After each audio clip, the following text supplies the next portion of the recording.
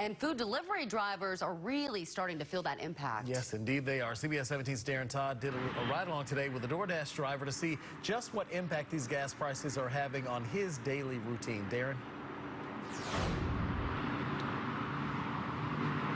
Hey, Angela and Rod. Yeah, that's right. Kashunton Mills was such a great guy, and he does, along with a lot of other actually delivery drivers in the area in the Triangle, deliver a great service. And we have the opportunity to ride along with him today to kind of see how these gas prices are impacting him. And just like other drivers out there, they're looking for some relief at the pumps.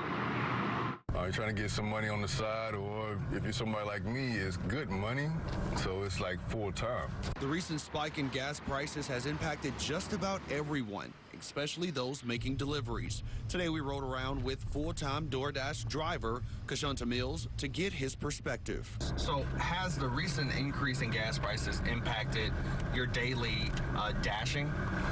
It hasn't as far as like me changing anything. My attitude is I'm gonna spend the same $20 every time I go. And so whatever the gas prices is, it is.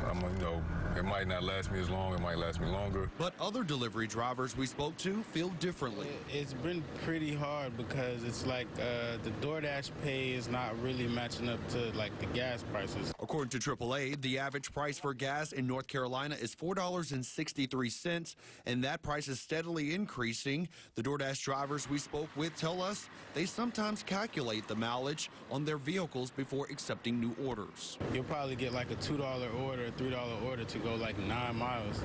And it's like, that don't really, help me. It helps DoorDash. You want something that's at least $1 per mile, or, like maybe 12 miles for $10 or $9, something reasonable. With no end in sight to the rising prices, Mills says every tip counts. It makes such a big difference, like it turns a $3 trip to a $5 trip.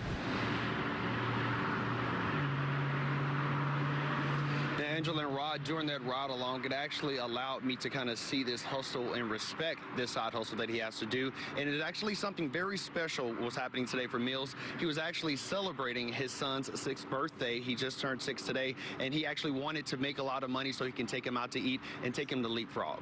Reporting live here in Raleigh, Darren Todd, CBS 17 News. That is so sweet. Yeah, I hope he did it too. Thank you, Darren. Thanks, Darren.